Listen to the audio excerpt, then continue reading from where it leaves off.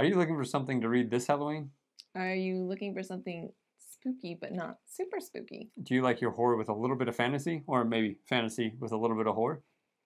If so, we have six recommendations for you today about things to read this Halloween. I'm Obi-Wan Kenobi.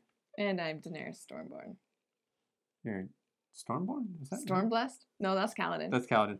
Yeah, Stormborn. Stormborn. I was expecting Targaryen, but why did Stormborn come out? I don't know. She is Stormborn, I think. Yeah. Yeah. Anyways, we don't know what our Halloween costumes are. I'm the mother of dragons. That's better. Yeah. I would just go with Khaleesi personally, but here we are. Danny. Just call me Danny. Just call you Danny. All right. Well, my Padawans, we are talking about books, as we always do. And the first book that I want to bring up that's kind of horror is really not fantasy, but it's sci-fi, and it is Leviathan Wakes. Now, some of you may know this as the first in the Expanse series. Really, really, really good introduction into a long series. There's actually, I believe, a TV show of this that's on right now. I haven't actually read it, watched it, because I'm trying to get through the rest of the series. Smart. But this definitely has a bit of horror themes, right? Very much is like the creepy aliens that are killing everything and kind of scary in a way that, as you read it, is very suspenseful, very interesting, and you could just hear kind of the spooky music playing in the background as some of these scenes happen. I don't know. As some of these scenes play out. Yes, that'd be the word. Some of these scenes play out. Really, really good. So if you're interested in it, it is about 500 pages, about 550 pages, but it reads really, really quickly. Kind of a larger font, kind of a bigger breakout. I would venture to say that this fits almost in YA for me. There. Wow.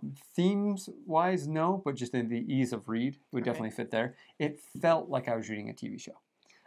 So it very much felt like it was paced in a way TV shows are, right? It had cliffhangers at the right moments. Definitely felt like one of those things that could easily be transmitted and changed into a TV show, and obviously it has.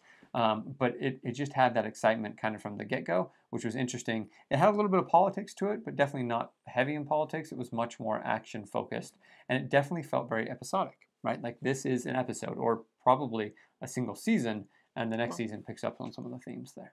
So really, really good. If you're looking for something a little suspenseful and sci-fi, I would recommend Leviathan Wakes. Awesome. I broke the rules because this isn't actually fantasy or sci-fi.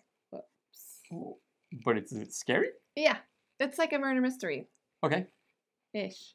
The Night She Disappeared by Lisa Jewell. So this follows 3 different timelines. One about a year before they disappear, one as they're about to disappear or as they have disappeared, and then one about a year later. And then like the 3 different things. So Tallulah. So are you following the people that disappear or other people around it? The one afterwards, it's her. It's like the person that moves into the school. Okay. Afterwards. So her husband is the president of the school. So you're following her. So kind of this random news story. Okay. The one before is the people who are going to disappear. Okay. The one during is the Tallulah, the one who disappears, her mom, and what is happening? Why did she not come home? Sure. Because Tallulah and Zach are parents, so they're 19 years old, teen parents. She's like they love their kid. Why are they not home? And she just is babysitting their kids. So really good. So the premise here is somebody's disappeared, and you're dealing with it after the fact and trying to figure out who it is? Yep. Yep. So is this just not Pretty Little Liars? A little different than Pretty Little Liars.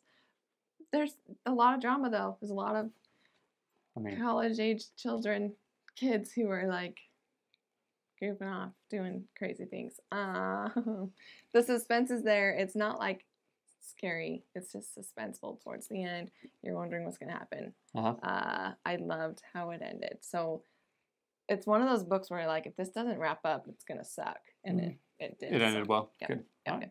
Great. It's a good one. So who's that one? That was the Night She Disappeared by Lisa Jewell. Yes. All right. Okay. Alrighty. Excellent. So the next one I have here, just let me set the stage here. Okay. This is Lesbian Gothic Necromancers Exploring a Haunted Space Palace. Seriously, though, Halloween. that is literally the description you're going to get on the back of this book. This is Gideon the Ninth. Fantastic book. Very, very interesting. You know, as I've heard people say, if this is your favorite book, it's because you want to be Gideon. That's really what you want to be, and that's who you want to be. Really interesting world and world building, and it continues on if you're interested in Harrow the Ninth. And then there'll be Nona the Ninth, which is the third in this series that is coming out here very soon, if not already out. In fact, it might be out. I just want another paperback, and I got to wait until the paperbacks come out. But really, really interesting, super interesting, complex world that is very, very, you know, the exploring the haunted space palace kind of gives you the idea, but very, very horror inspired. Okay. You have skeletons and raising the dead and all sorts of creepy, awkward, crawling things discussing this going on, and it's just interesting. Coupled with a little bit of a Hunger Games motif in there.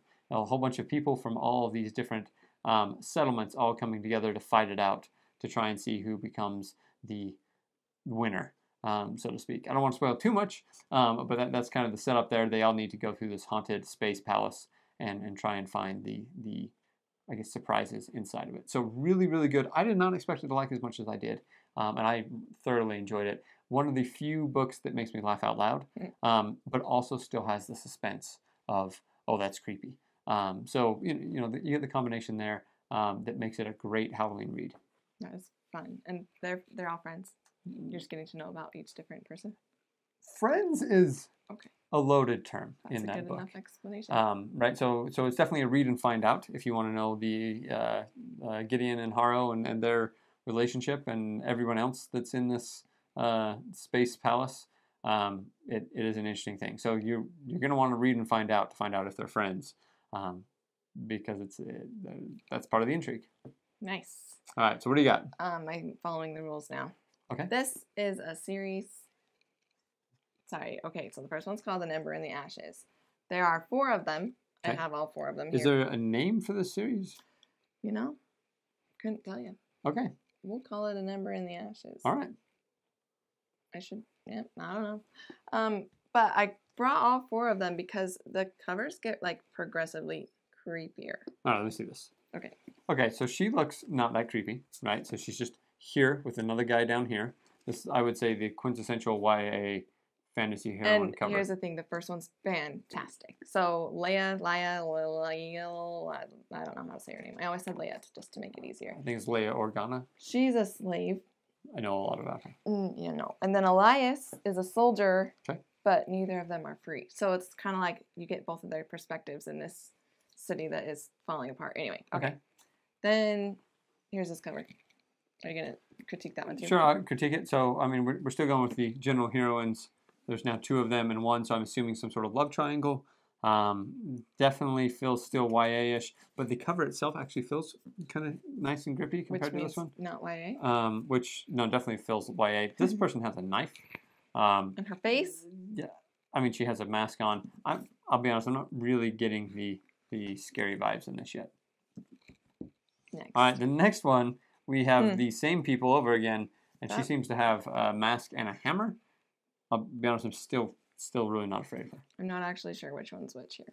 Oh, okay. And then the last one, we have Sky Beyond the Storm, which I assume is the last of this book because it's in hardcover, which is normally how this works, right? You buy a bunch of paperbacks and then you get the hardcover because it was just came out. It's so painful when that happens. It really, because you need really it. is, right? And the question on the back, who will survive the storm? So yeah, so why is this in your Halloween reads? So the books get progressively weirder, but also a little bit creepier. So they're like fighting, they're teenagers, you know.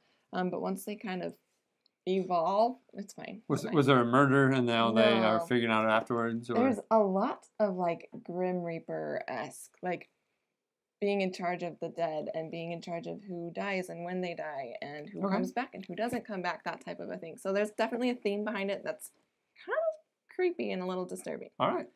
And I will be honest, the more it went that direction, the weirder it got. I'm not sure I loved it, but it was definitely weird. It was creepy. So you would say the peak was the first one? The first one was fantastic. The first one was fantastic. So, the first one so this is a trick, not a treat series. Yeah, that would be a trick. That's a bummer. Starts out as a treat, ends up a trick. See, this cover tells me everything that you would want in life. Love triangle? It's a love triangle, except there's two women. I think it would have to be a girl and two guys You're there right. to get Love really triangles are really different when it's two girls and a guy compared to two guys. I've noticed that happens. I don't know why it is, right?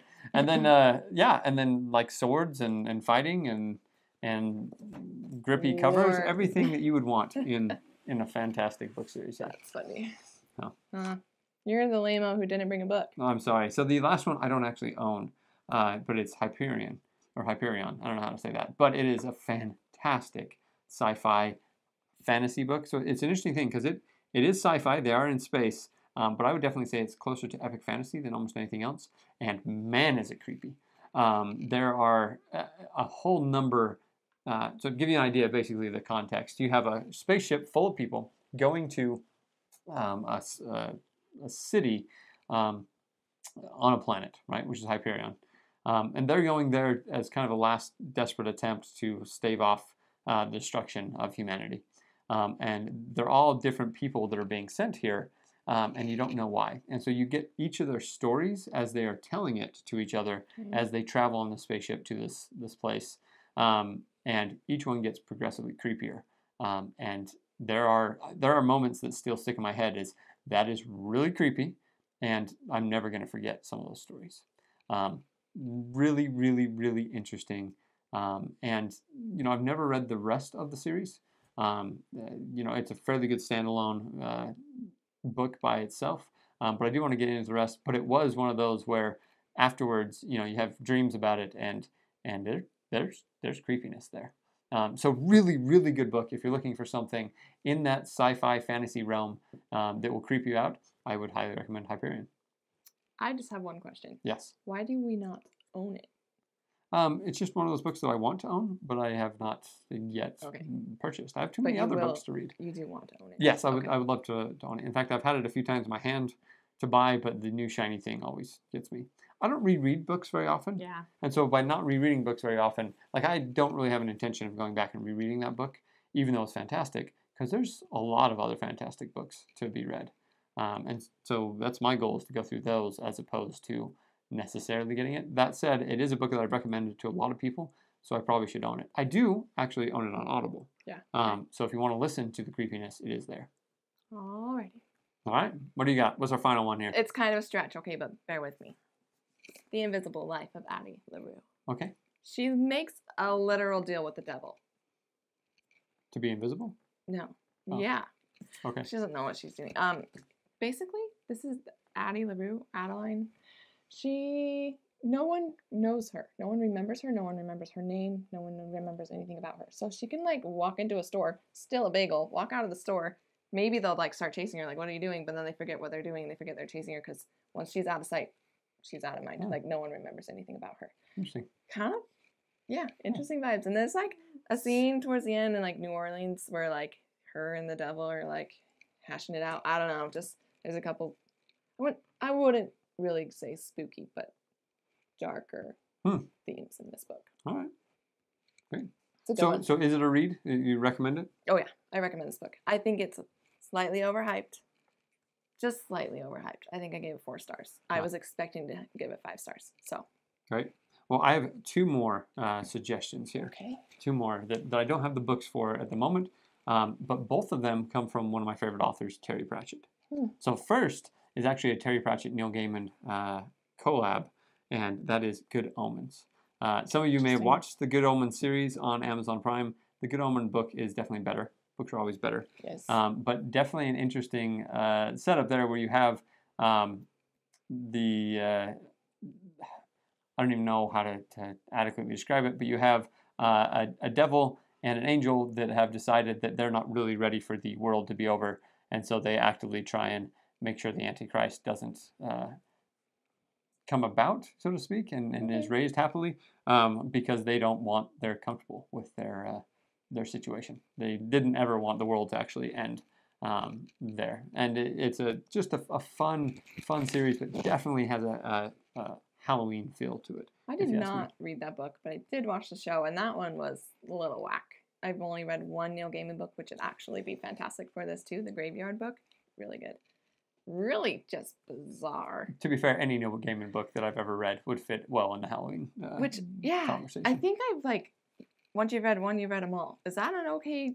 I don't know. Do I need to keep going with him? They're very different. Like there's a lot of differences there. Okay, because I'm happy to have read one. I just don't know that that's my I've read a few of them and they're very different. Okay. But going back to Terry Pratchett, the second one that I love is called Mort.